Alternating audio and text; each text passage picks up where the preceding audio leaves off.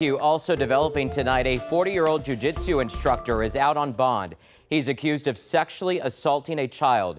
Joseph Caballero is the owner of Exception Squad Jiu-Jitsu. The Bexar County Sheriff says last year the instructor groomed and sexually assaulted a 14-year-old student.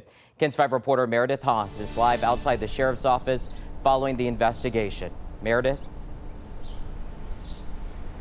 Yeah, and Henry, tonight the sheriff wants to put a warning out there. He believes there could be more victims of Caballero and of what he is accused of. The sheriff says that he is accused of grooming this 14-year-old student back at the end of 2023 over a course of months. And again, the student was 14 years old. It wasn't until this past weekend that the alleged victim went to her parents to tell them what happened. Caballero was then arrested at his home.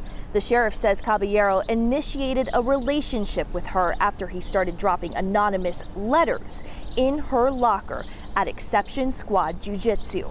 The sheriff says this was a grooming type of behavior where the man pretended to be a secret admirer. But if he does end up getting convicted of this, it's possible that he will be, he'll have to register.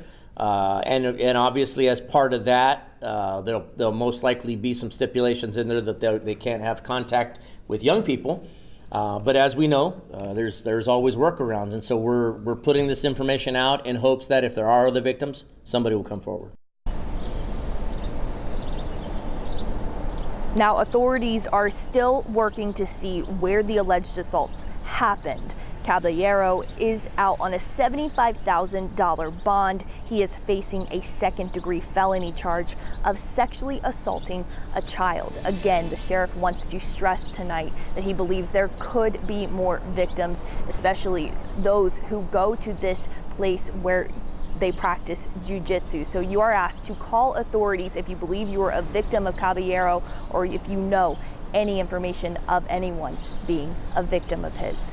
Live outside of the Bexar County Sheriff's Office, I'm Meredith Haas, KENS 5.